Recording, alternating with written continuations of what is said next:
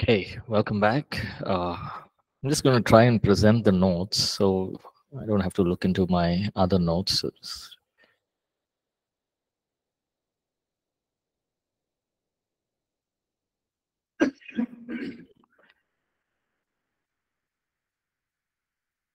Can everyone see this? Is it clear?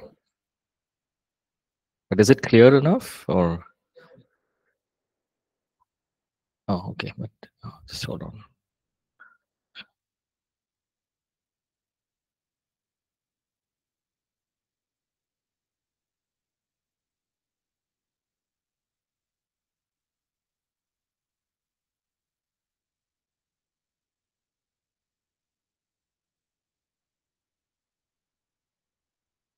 Oh, it's too.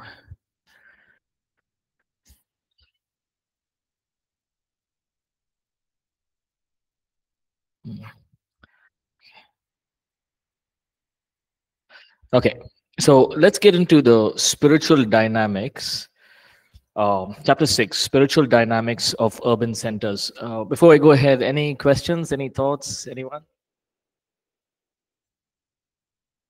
Any questions, any thoughts?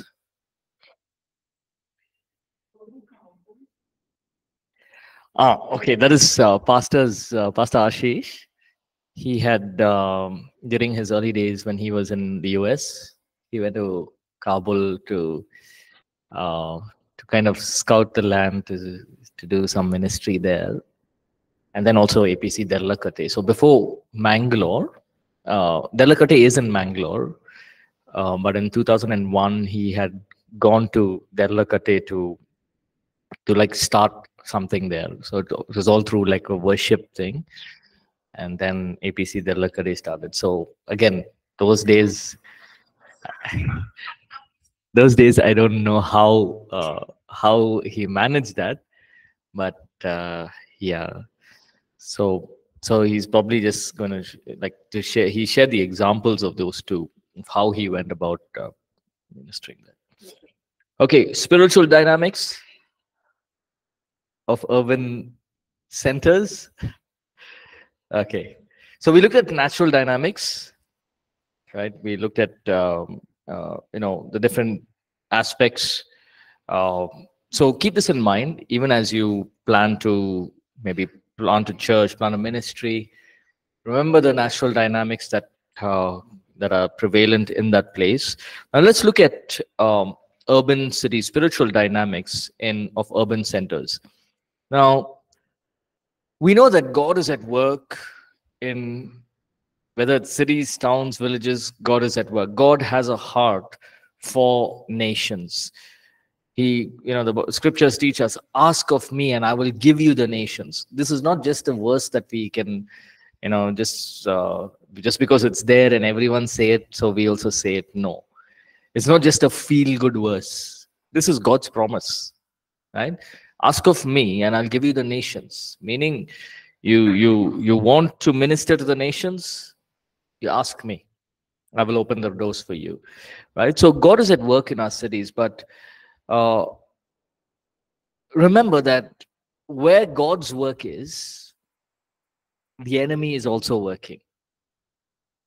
And the enemy can use any tool possible to destroy the work of the ministry, to destroy people. The Bible says that the enemy, he comes but to kill, steal, and destroy. That's his only agenda, right? So when we know that God has a plan for the city, if God is calling us for a city, to plant a church, to do a ministry in the city, we must also be aware that there's an enemy that will try to stop us. There's an enemy that will bring all kinds of demonic activities that can not only stop us, but can also influence the city, the people around as well. Satan attempts to pervert God's design for the city. Right? We must understand this. God's design for the city is what? I will bless you. Right? I will bless you as a nation. If you come to me, if you read all through the Old Testament, he's speaking to Israel. He's saying, even though I bring judgment, Even though I have broken you, even though I have hurt you, you come back to me, I will heal you. I will bind you up. I will call you my children, just as an eagle calls his eaglet back and looks after it. The same way, I will look after you. So God's heart for the city, when God looks at, so very important, when God looks at us, looks at a city, it's not like God is angry with the city. God is like waiting to pour judgment on that city. That's not how God looks at it. When God looks at people in a city and he looks at the sin, his heart goes out for that city. He wants, that's why, he says, no, the harvest is plenty, but the laborers are few. He wants people to come to know about him. That's his desire. All through the Old Testament, why did God send prophets? God could have just kept quiet, no? No need any prophet. Let them do what they want. First of all, I brought them out of Egypt. They saw all the miracles. They know I am God. And now I have to send prophet. One prophet to northern Israel, one prophet to southern Israel. I have to tell them something. I have to tell south something.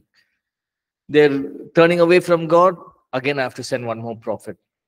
Prophet after prophet after prophet. Why did God do that? Because God has a heart for the nation. He had a heart for Israel.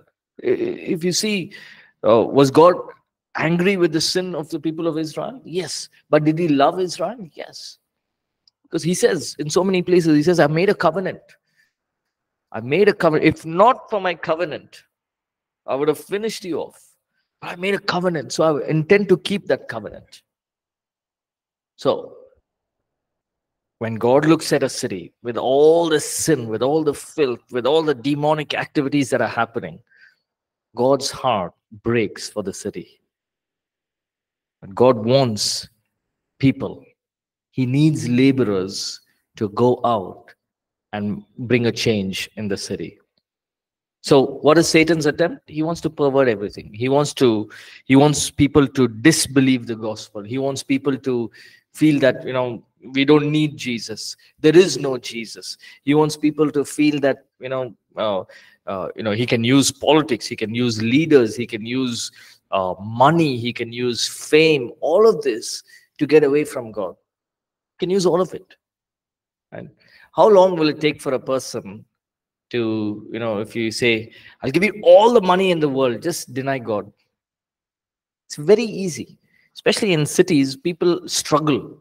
Well, they want to have lavish lives. They want to have good lives. Nothing wrong in that. But if I want to have a lavish life, denying Christ or turning my face away from Christ and trying to do all the evil things there, that is of no use.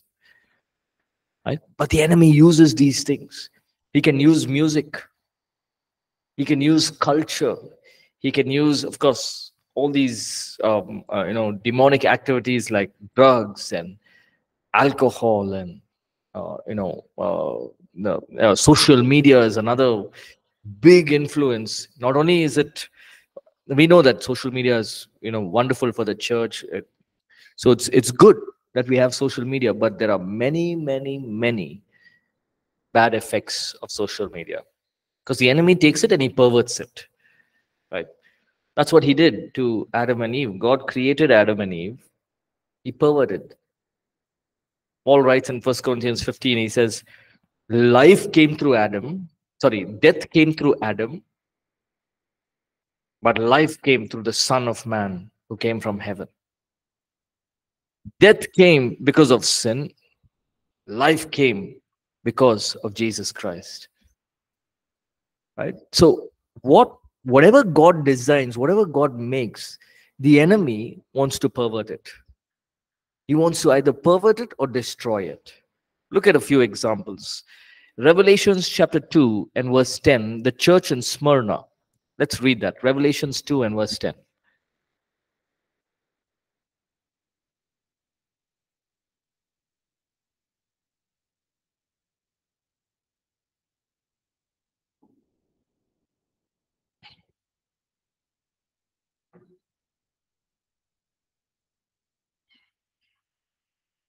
Go ahead. Revelation 2:10. Do not fear any of those things which you are about to suffer. Indeed, The devil is about to throw some of you into prison, that you may be tested, and you will have tribulation 10 days. Be faithful until death, and I will give you the crown of life. Yeah, sorry. So, the church of Smyrna.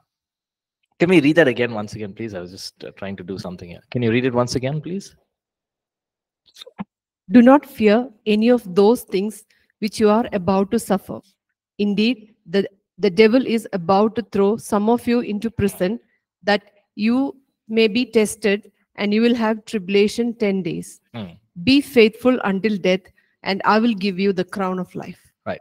So in the book of Revelations, all these churches, the 7 churches in Asia Minor, now the Lord Jesus is speaking to those 7 churches, but the message is not only for the 7 churches, it is for all churches, even the churches now. It says here, there's a presence of a group that belongs to Satan. Now, Jesus is saying this. Think of this. Church of Smyrna, you are faithful.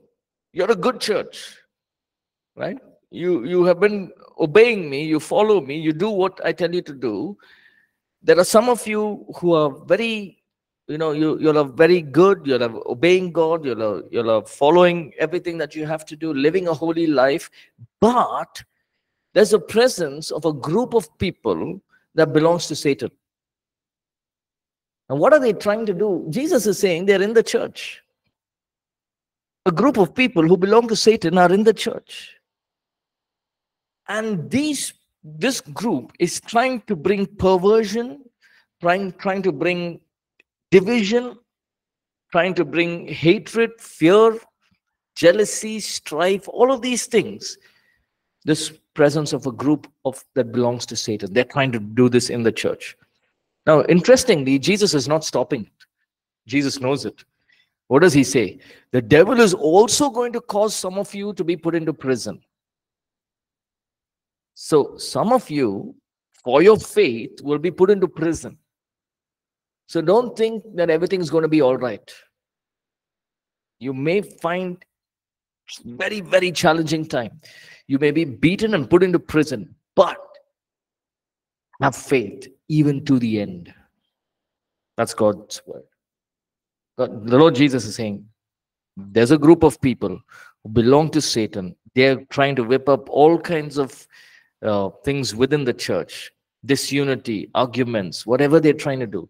They may also take you and put you into prison, but you, as believers, stand firm till the end. So what does it teach us?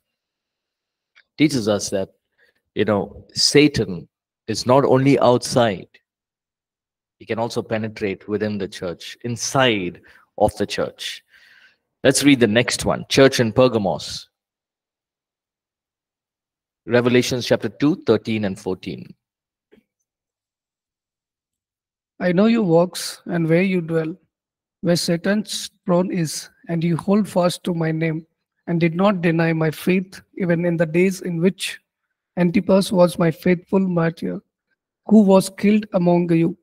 Where Satan dwells, what I have a few things against you, because you have there those who hold the doctrine of Balaam, who taught Balak to put a stumbling block before the children of Israel, to eat things sacrificed to idols and to commit sexual immorality. Listen to that. Now, in the first church, Jesus is saying, see, you stay faithful to the end. There's a group of people. Some of you are, obedient. You're, following the precepts of God. You're living a holy life. But there's a group of, people who are from Satan. They're going to put you into prison. That's the first church. The second church, Jesus is being too direct. He's saying what? It is a place where Satan's throne is and Satan dwells. That means in the church, in that place, Satan's throne is established. When we say throne, that only means his authority is there. Outside, what does it look like? Looks like a church. Yeah, I'm going to church. But there, Satan's throne is established and Satan dwells there. The doctrine of Balaam is infiltrating the church. false doctrines, false prophecies, lies, manipulation, cheating, all of this. Now, listen, this is happening within the church. So, Jesus is saying, get rid of it. I have this against you. Right? Imagine Satan has entered in. He has perverted what the church is supposed to be. He's made it this way. So we must be very careful. Thirdly, church in Thyatira, chapter 2 and verse 20. Let's read that.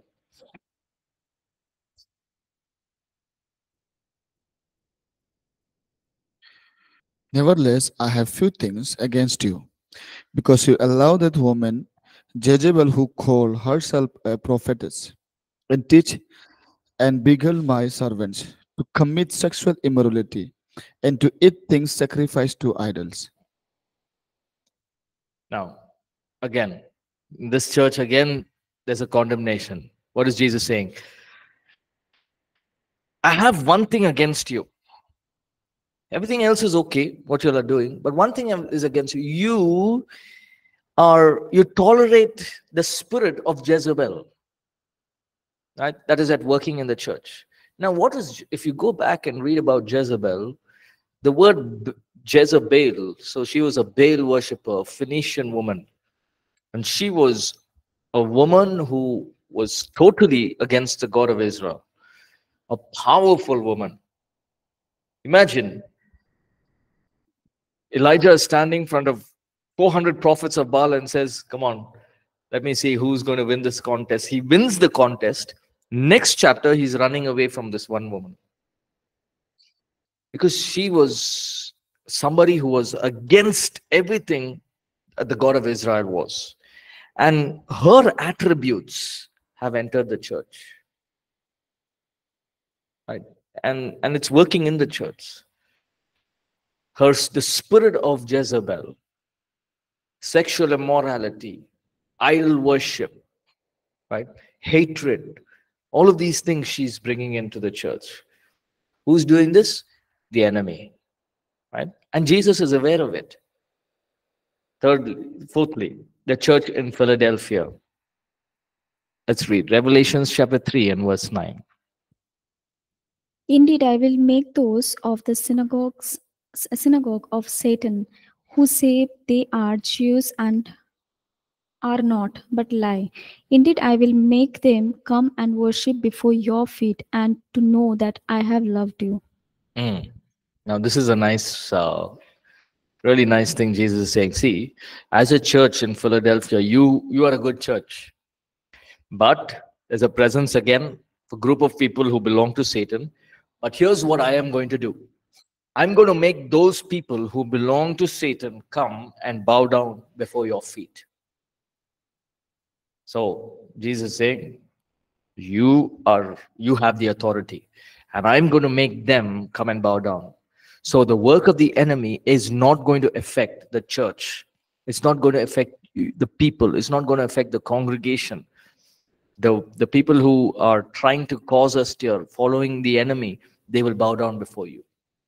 Allegorically speaking, meaning the devil, the works of the enemy shall bow down to the church. Remember what Jesus said? I've given you the authority to trample over snakes and scorpions. I will build my church. The gates of hell shall not prevail against it.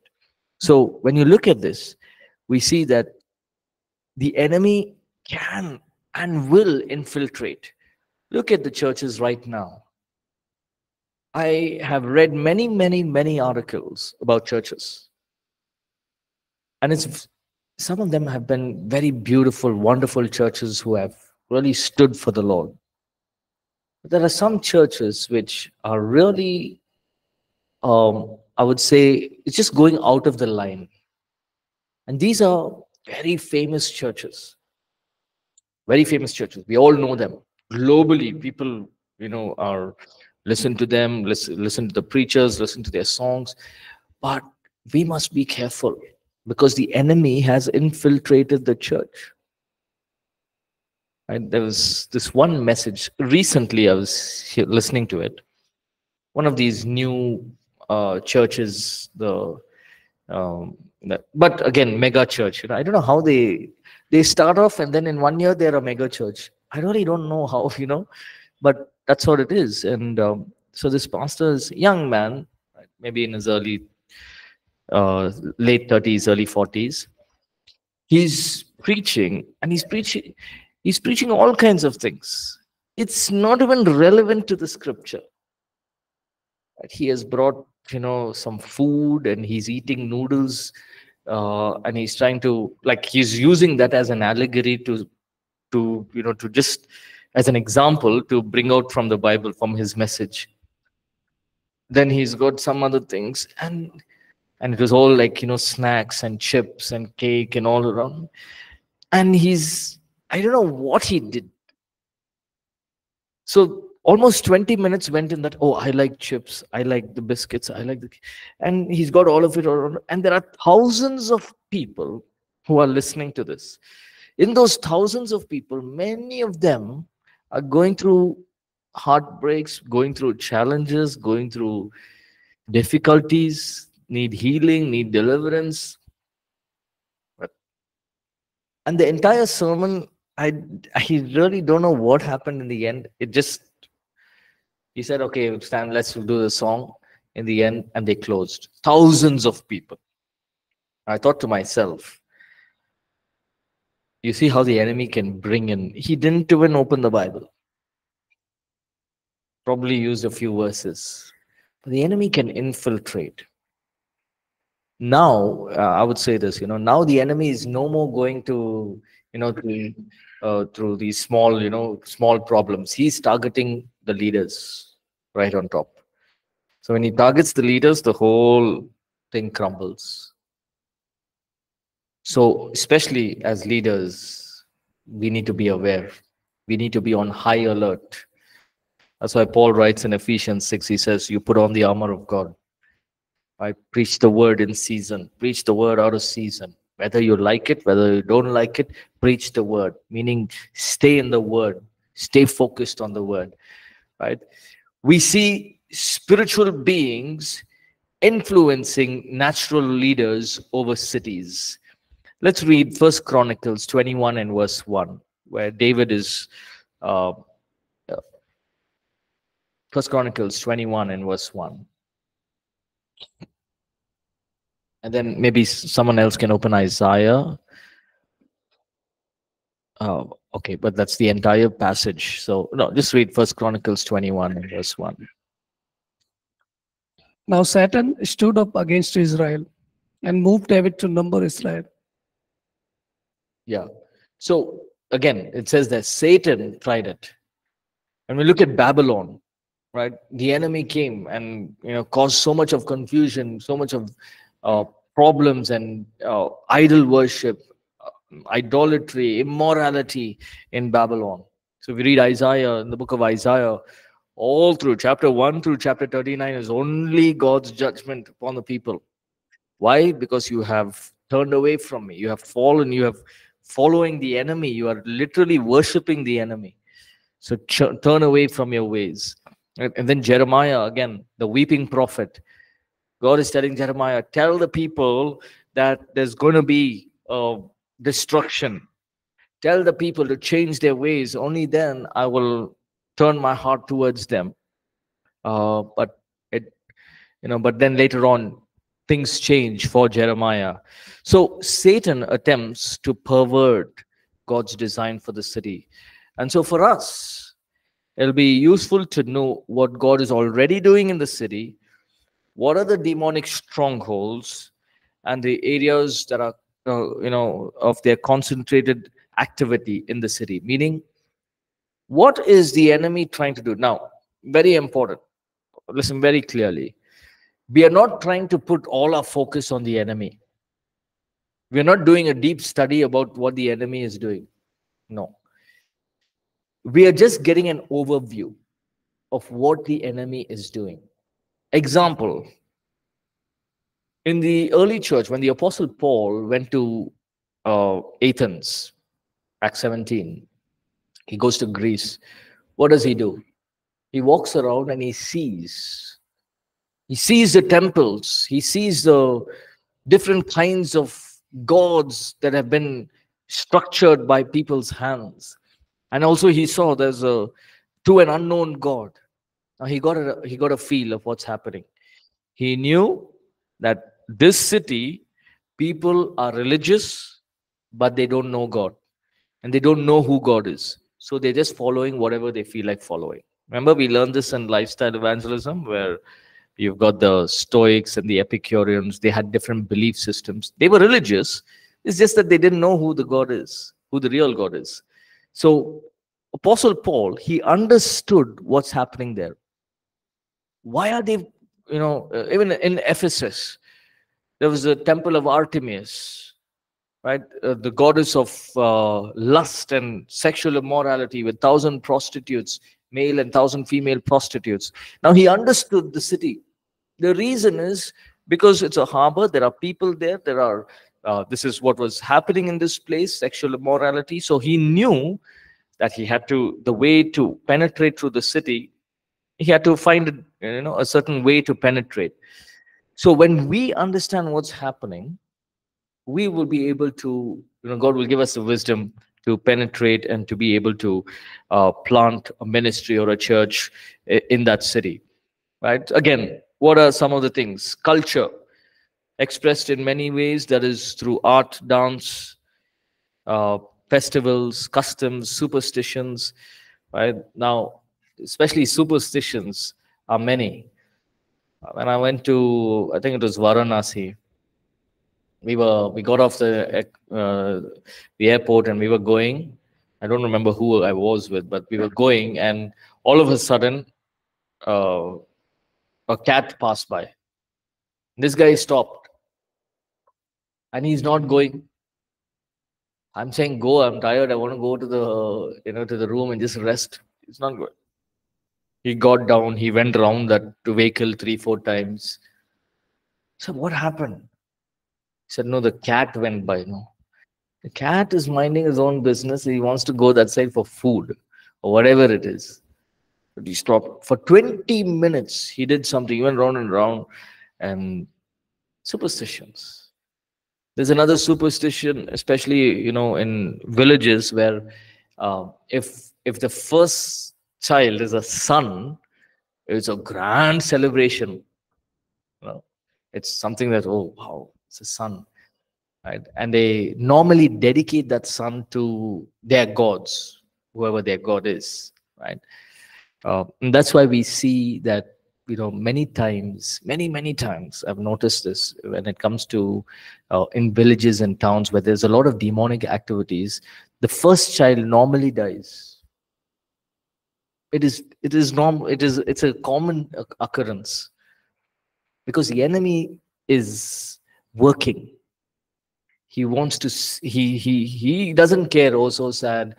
First child, no, let it be born. He doesn't care. He'll steal, destroy. That's all his target is. Right? So there are many cultures, and some of those cultures we can adapt to, right? So, for example, women and men sit separately in North India, or they take off their footwear. That's okay. All of that is not important. If dance is something that people like, you can incorporate dance within the church. Nothing wrong, right? Singing, whatever it is, incorporate their culture within the church as well. But remember that their culture should not affect what's happening in the church, right? Now, in a certain culture, if they like dance and festivals, all of it, it doesn't mean that they do whatever they did before becoming believers, they can come and do in the church. No, right? You must be aware of what's happening. Then you look at social geography, you look at moral values, addictions. Again, same thing that we looked at, this suicide rate, corruption, crime rate, and very importantly, the major needs to be addressed in the city. Now, mostly in most places, especially in cities, we have something called as NGOs, right? Where they work in helping out these underprivileged or these areas of society. So, for example, we have NGOs that help homeless children, We have NGOs that help children who are prostitutes, children whose parents or whose mothers are prostitute, and they're still engaging in that, but they need to be looked after. Then we have NGOs who look after slum children, right? And remember, we have one of our church folks. She has an NGO, and her NGO was to look after slum children, very, very, very poor children, poor families. They have nothing. They, just hand to mouth. They get a meal, good. If they don't get, it's okay. So these children, what they do is, this NGO, they go to these slums and they get all the boys together, right? The men get all the boys, the women get all the girls together. And what they do is, they get the boys interested in a sport, right? So for example, this NGO, uh, they got the boys interested in football.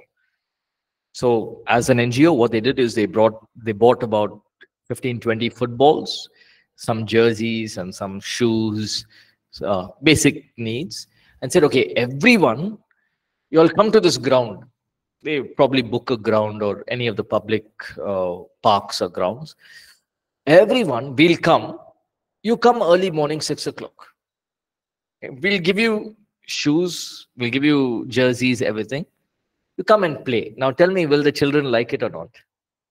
I'm like, that's something nice, for them. Oh, and so they come and they play football, 6 to 7. They may not even know the game so well, but they play. And as they play, they give them, of course, snacks or breakfast. And over time, slowly begin to minister to them, show them the love of Christ.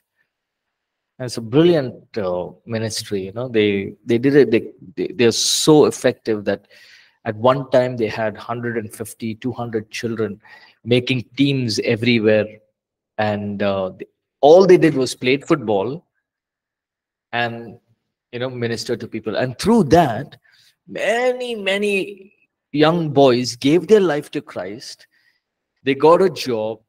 They began to work. Some of them became football coaches, and they began to work in the NGO, helping other children. And it's such a beautiful thing. And the women would do tailoring classes, or art and craft, arty crafts, dance, whoever's interested, I'd get them into that. So that their mind is not saying, okay, you know what, my mother is working here, my mother is a prostitute, or my father is a drug addict or alcoholic fallen. So their mind is taken away from all of that, right? So these kind of NGOs will be there that are helping out. And what you can do is, as your ministry grows, you can join with them. So APC, what we do is, we used to, but now the ministries, they have others. So what we used to do is, we used to go, and I remember, right, I used to go early, maybe about 8 o'clock in the morning, and these boys will come, right? Young boys, all like maybe 15, between 15 to 20, 25, within 25 years old. All of them are sweating, right, with their football jerseys and all. They're all come and they're sitting. And we used to do Who We Are in Christ. We did faith, praise and worship. We just teach them, just 20, 30 minutes. They all will sit. They all will listen, right? Because they knew there was something that is empty in their heart. This gospel, this ministry is fulfilling it in their heart, right? And it's so wonderful to see that. So you can partner with these kind of NGOs over time, right? Here's a question. Think of some examples where you observe something expressed in the natural in the city, which is indicative of certain spiritual dynamics over the city. How does making such observations help you develop a strategy for ministry towards that area, right? So for example, so the question is basically, think of certain examples that you observe in a city, certain natural dynamics that you see in the city, and how will you develop a strategy for that ministry. So for example, we see in Bangalore the suicide rates is the highest in the entire nation. Can you believe that? In a city where there's so much available, I think anyone can survive in Bangalore. Yes or no? Right? Anyone can get a job, anyone can work, you can survive. It's not very hard, right? But Bangalore has the highest suicide rate in the entire nation. It's sad. We are called the IT hub.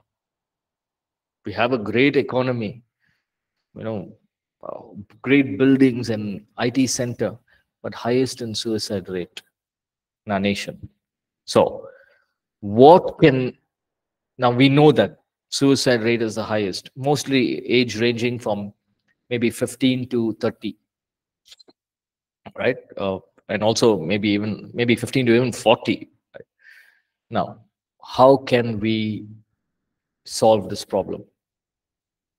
Recently, somebody sent me a video. It was quite a graphic video where the school children are going out of school, and I think one of the shop cameras saw that, captured it, and so it was a girls' nursing school or nursing college maybe, and they're walking, and one of the girls randomly, just from her bag, took out a knife and started poking herself on her throat, just constantly, and she fell there and she died. A life gone in few minutes. And the friends were asked what happened. They said, I don't know. We were going home after school, after no, after the classes. We were just walking home. We were laughing and talking and walking home. I don't know why she did this. So you see what's happening in a city like Bangalore. So much of crowd, so many friends, and everything is there, but people are still lonely. How can we as a ministry reach out? Right? Maybe I'll ask some of you. What is Francis? What is something in Kerala that you feel is a problem? Alcohol. Okay. Yeah. Is it there in Bangalore? Yes, but not as much as maybe Kerala, because here it's more of suicide. What about Nikhil? Oh, idol worship. Okay, so we know that's a prevalent thing that's happening there, and through idol worship, there's a lot of demonic activities that happen. Chira, Assam, drugs. Okay.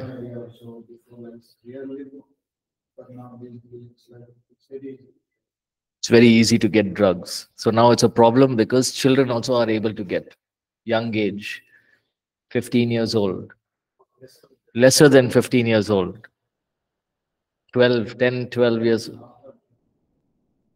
Imagine this. Now look at this, Assam, right?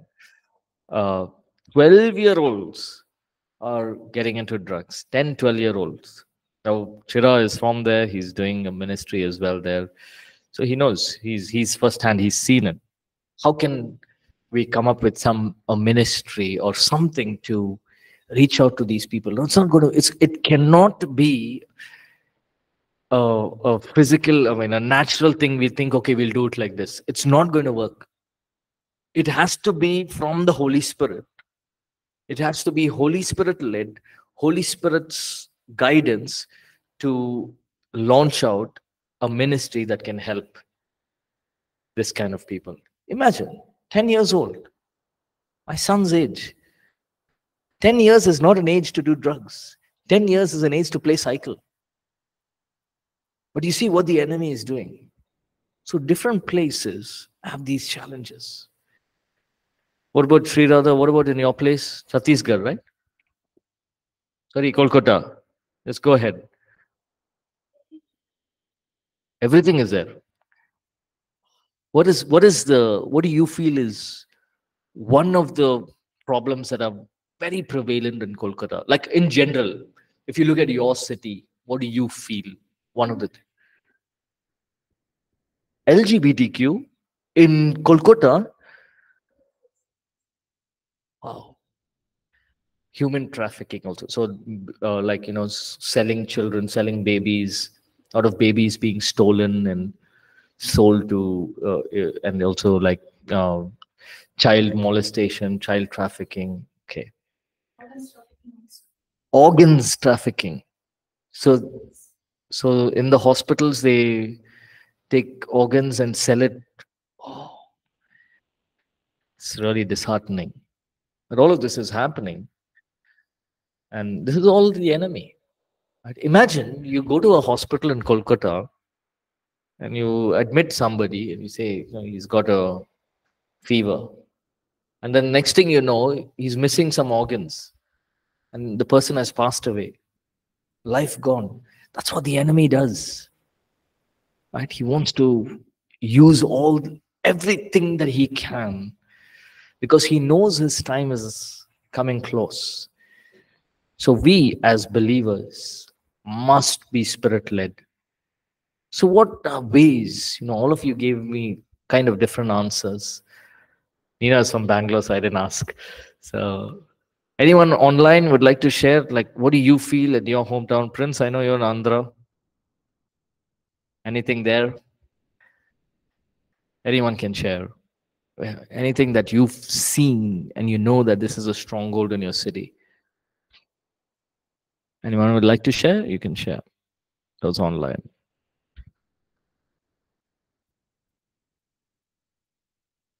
Okay. All right. Nobody wants to share. Prince says drugs and murders and politics. All three of them. Okay. All right.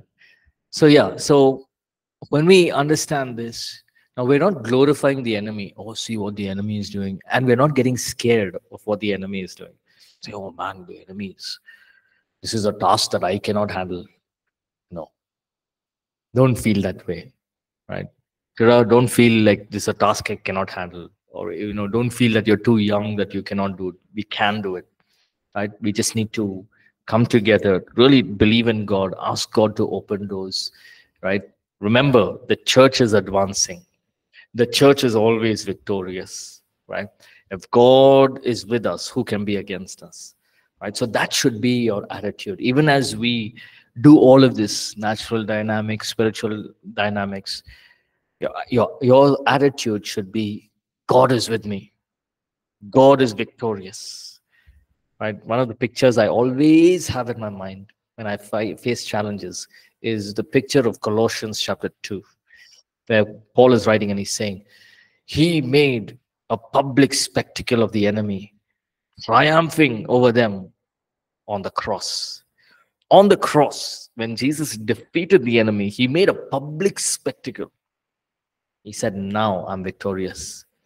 Another picture that I have is in Revelations. He says to John, he says, rise up. Don't be afraid. I am the first and the last, the beginning and the end. And I hold the keys of death and Hades. That means I have the authority. Nobody can take that authority from me. So as his children, all of this may sound intimidating. It may sound fearful. Oh, drugs, alcohol, human trafficking, organ trafficking, suicide. So much the enemy is doing. And we may feel discouraged at times. But that's not the stance we must take. Let's say, in all of this, God, give me a strategy. Give me a plan. Give me a door. Open a door for me that I can go out and minister to these areas. And I know that your power is greater than what the enemy is doing. Right? So when you're assured of that, that is your foundation. It's very strong. Nobody can change it. Right? So even as we go into the practical aspects, next lesson we'll go into church planting and how to get planted, how to plant a church. This should be a backdrop that we are victorious in Christ. The enemy is a defeated foe. Yes, there's a lot of demonic activities. There is a lot of demonic work that the enemy is doing. There are challenges we're going to face, but we are victorious in Christ. When we have that in our mind, we'll be able to look forward with hope. Amen? Right? So we'll stop here. Next class, we'll get into chapter 7, and then we'll get into even chapter 8, church planting.